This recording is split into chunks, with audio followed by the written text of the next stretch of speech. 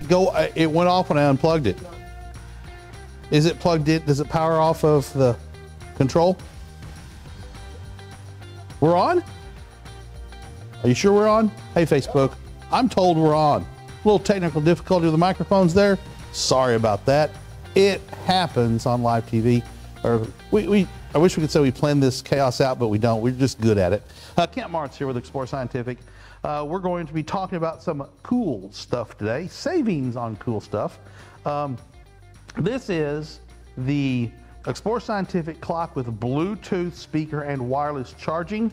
So it's a really cool device. You charge it up and then you can use it to charge other devices like my smartphone here. My smartphone has a case on it and I can just put it on top and slide it over.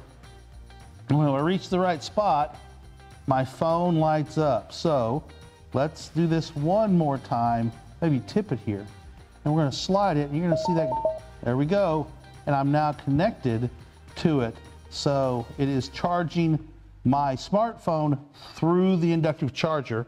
This has a 4,400 milliamp hour battery. It is good for playing up to 6 hours of music per charge. What do you mean, playing 6 hours of music per charge? It's not a radio, but here's the cool thing. I can fire up my smart device, and here we go.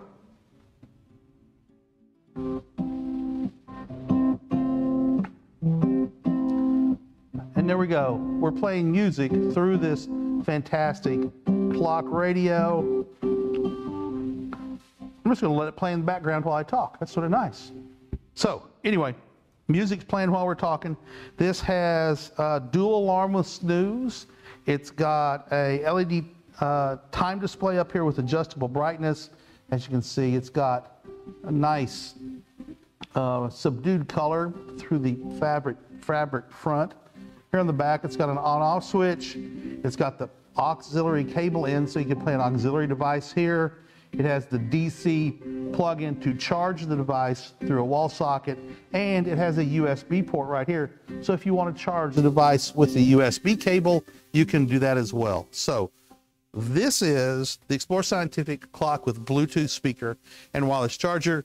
It has a 4,400 milliamp hour battery. You can get up to 6 hours of music with full charge. You can charge your smartphone devices. It'll charge some with the cases on. It'll charge others without the case on, so you have to take it out of the case. But my phone with this case, we just slide it in there and I get a nice vibration. And now my phone is charging right there. So I have stopped the music because, oh no, I haven't. There we go. Oh, it cycled through. That's why it started over. So this is the Explore Scientific LED smartphone charger clock with a Bluetooth capabilities. We can play music from our phones with this. Going to switch to another cool item. We're going to look at the Explore Scientific 125 challenge set. This is for 8 and up. Comes with 125 different circuitry challenges showing you how to wire them up. Right here, you can play games. This is really cool.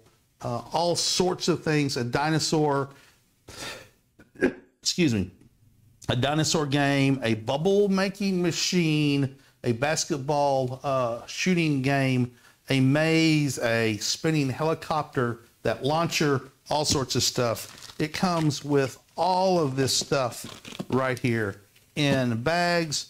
Well, a couple weeks ago, we used this to make a really cool, the basketball game. That was pretty cool to put together. It has different bases for circuit boards that you can build the circuits on. It has 4 of them. You can put them together, make really big things, or use them individually for smaller things. This is a fantastic piece right here. What it does is it teaches you the principles of electric wiring. So it teaches you the flow of circuitry, the flow of current from the red wires through this device into the black wire. It talks about grounding, neutral. There's all sorts of things that you can learn from this 125 piece challenge set. fun to play with. Tyler and I have messed with it before. It runs off of 7 AA batteries, potentially that many batteries. If you put all the things together, those batteries are not included. This is good for kids 8 and up. It's just a fantastic assembly. When I saw this, when they were looking at it last year, I'm like, oh, I would have loved to have had that when I was a kid. And that's how I sort of gauge this stuff, is if I would have loved to have had it, I know there's geek kids like me who would love to have it as well. Hey, what you got over there in the control booth besides lunch? Hello, Billy Zastro. Thanks for logging in and watching today. We appreciate that. Hello, Tariq. Tariq's in the UAE. He's up late this evening. What else you got? Hey, David, nice to see you. Or not see you, but you know what I mean. Ah, Dave Ing. Very good. Nice to have everybody with us. Hey, I'm telling you right now, that challenge set is awesome because it teaches you a lot of basic stuff. But if you really want to go up the ladder, if you will, on wiring and circuitry, you're going to get the Explore Scientific 50 experiment set. This looks like less, but this is significantly more. It costs less money than what I just showed you a minute ago, but this thing, I'm not going to try and remember them all. Again, it's for ages 8 and up, but this thing is fantastic, okay? The previous one was circuit boards you wired. This comes with a pre-configured circuit board with spring-loaded terminals, so you can plug the wires in just by bending the terminal over, sticking the wire in, and you can take care of building your circuits. But let me tell you what all this does. This really gets into high-level circuitry, all right? This gets into targeting different concepts in electronics, right? It comes with the pre-assembled circuit boards and details for more than 50 different things that you can do with this circuit board right here. It involves light, sound, magnets, touch plates, basic terminology and concepts about electricity, key principles of electricity, begins to teach high-level circuitry, including tutorials on circuitry concepts and circuitry symbols and explanations. Projects include, now this is just a short list right here I'm reading off of you, a simple LED circuit, a spinning LED, the function of reed switches. What's a reed switch? Well, if you've ever seen like a window burglar alarm or these commercials where you can install your own burglar alarms and you put one on the window frame and one on the window face, and so if the window opens, it breaks the circuit, that's a reed switch, okay? So it teaches the principles of reed switches. It really gets into some high level stuff. Demonstrations of resistance and current. Resistance is the opposition to the flow of current. So just like, think of it as friction almost. So water going through a garden hose, if the garden hose is long enough, the friction will stop the water from flowing eventually, right? So electricity through wire, if the resistance is high enough, it will reduce and eventually stop the flow of electricity. Current is the stream of charged particles that's moving through a conductor. So current is like water going through the garden hose. That's current. And resistance is effectively the friction that's opposing the flow of that water or the current as well. It talks about resistors in series, right? So series connection and parallel. Resistors limit the flow of a charge, and they can be wired in different ways to achieve different results. Simple demonstration of PNP and NPN transistors. That terminology reflects the control of the direction of current flow. Light triggered and dark triggered LEDs, digital display of numbers, letters, dogs barking with flashing LED. I mean, it just goes on and on and on. And what I like about this is it also includes, let me find the page. So for those of you who wonder what all those symbols are, when you see a wiring diagram or a circuit diagram, you get that right there on this page right here that shows you what all of those symbols mean and a great definition. It also gets into all sorts of the circuitry here. Fantastic piece, really affordable, a fantastic item for a kid or a maturing adult who likes electronics or has an interest in mechanics and electronics and how circuitry works. It was a fantastic design, runs off of 2 AA batteries. It really is a fun piece. I've been playing with this a little bit. I like the heck out of both of these challenge sets, the 50 and the 125 experiment. And this is a hodgepodge right here of stuff. I threw in the 5 megapixel game camera. You can use this to as security cameras. You can use a trail camera to see what's going on in the woods, in your backyard. At night, we all wonder what's going on in our backyard. Well, this device will tell you. It runs off of, it's waterproof, and runs off of, oh, the battery case is gone. It runs off of 8 AA batteries. You provide a micro SD card that plugs in there. This thing is dead simple to use. You simply put the batteries in, put the micro SD card in, and then simply turn it on. That's all there is to it. You close it up. The LED screen right here is going to give you time to position it and get it set up so it's the place you want it to be, and off you go. It'll start taking pictures. The flash is good up to like 30 feet. I'm sitting here. Make sure I get it right. What do you got, battery? Just walk on in here, Tyler, and say, hey. I gotta get close to your mic. Hey, everybody. They can't see us though. That's his arm right there. That's Tyler's big hairy arm right there. I'm good. Tyler brought me the battery pack right there. There's the battery pack that goes in. The Bresser 5 megapixel trail camera. Flash range is up to 20 yards. Has a passive infrared flash, so you're not going to see it at night.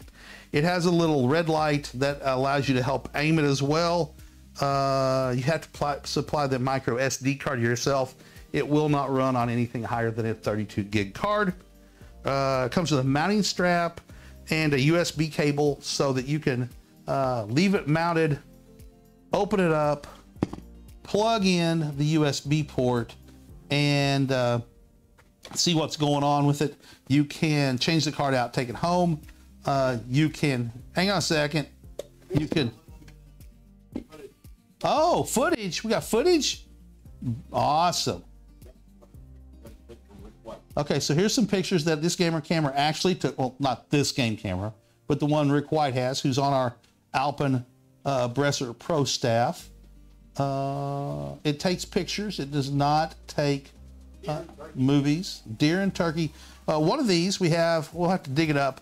There's a bear looking at it, walking up, a bear looking at it closer, and then you get a nice inside shot of a bear's tongue and mouth because you have that? It takes me a minute. Yeah, so we're gonna get the bear shot up. He didn't eat it, he didn't swallow it, he didn't destroy it, but it survived the bear close encounter of the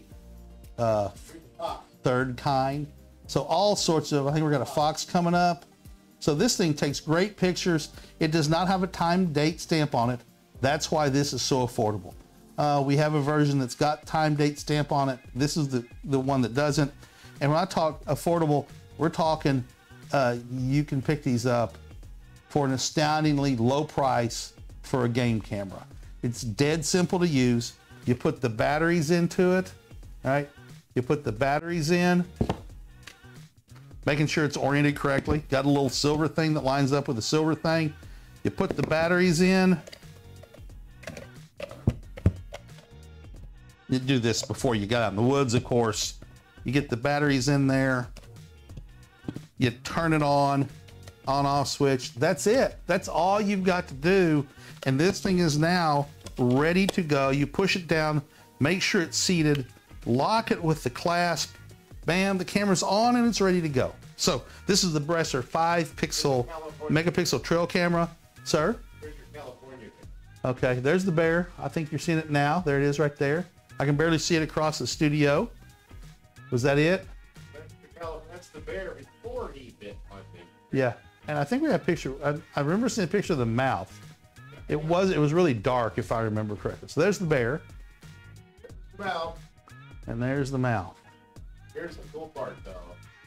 There's the game camera after being chewed on by LeBron, the bear. There we go. And And it still works. Got chewed on by a bear. Had it been swallowed by the bear, I suspect the bear may not work anymore. But the camera may have worked until the batteries ran out, depending on how much chewing the bear wanted to do. So that's the lineup for today. The Bluetooth. What you got? he says, do you have tools for solar imaging and visual, but not achromatic scope to use? Something like a solar filter, a dedicated Okay, scope. Tariq, we do not have a dedicated solar scope. We sell filters, a filter material that goes on the front of the telescope in front of the front objective lens. Comes in a cardboard frame. It can be sized to fit effectively any telescope out there. Yeah, but I was going to say that, but this is designed, it's solar safe film to go in front of the objective part of the telescope, the front of the telescope that squeezes in onto the dew shield. It comes with foam pieces you cut to fit your telescope, and you want to always make sure it's on there. If you do not ever buy a solar filter that screws into the eyepiece, those are extremely dangerous because they're so close to the focal point that imagine a microscope or a magnifying glass is able to set a leaf on fire. So this is so close to the focal point that it starts building up heat and will eventually crack. So you never want to use one that you screw into an eyepiece. You always want to use one that goes on the front end, the sky end of the telescope. And we do sell those, and they are actually very affordable. And that we make them up to, the film is 12 inches wide, so we can make them up to an 11 and 11.5 inch aperture. I have sold them to people with much larger telescopes, and they go, well, I'm cutting down so much light that I want to use the full aperture of my 16-inch telescope. And my response is, why? You're looking at the sun, the filter's cutting out all the light anyway. It doesn't matter how big you have your neti focal length, but it just is cutting down the amount of light going to the sensor or to your eye, which is the whole goal anyway. Then, So Meowme, their username, from Germany said, it looks nice, then give it a thumbs up. oh, we appreciate that very much. Thank you, Meow Me. So are you on a microphone over there? No, my Okay. microphone broke. Okay, his microphone broke. So Meow Me said a bunch of thumbs up that it looks good. So I'm gonna, don't know. Village Edward says, I'm planning to buy an Explorer Scientific 130-600 EQC reflector telescope, Yes, and it would be my first telescope. and that's an awesome telescope combination. We have a version of that on our IXOS 100 mount. I want to repeat one. Oh yeah. So who was it? Elish Edward. Elish Edward says he's getting ready to buy a First Light Newtonian 130 millimeter diameter, 600 millimeter focal length telescope on an EQ3 and an equatorial mount, which means you have to line it up with the North Pole or the South Celestial Pole if you're in the Southern Hemisphere, so you can get the full benefit of it, making nice smooth transition as it follows things across the sky. We also have that telescope package with the IEXOS 100 Go-To tracker that gives you tracking and go-to ability as well. So more expensive, but you get a much more, you get go-to ability and things like that. What else we got, Paul? That's it. That's it. Okay, so no more comments. We're going to wrap up the show. We try and keep them short and sweet. Keep showing all our products every day about 1:30 if we're on time. If not, might be 1:35 or 40. Some days something's going on and we don't get to it, but we try hard to get, going to keep doing these broadcasts every day, just giving people exposure to lots of the products that are in the family of Explore Scientific. So appreciate you watching. Thanks everybody for your comments. Tell your friends about us. Share our streams on your social media platforms, and it spreads the word. So I'm out of here. It's Friday. I'll see everybody Monday. Kent for Explore Scientific. As Scott says and Jack Horkheimer always said, keep looking up. And I'll say, always be curious.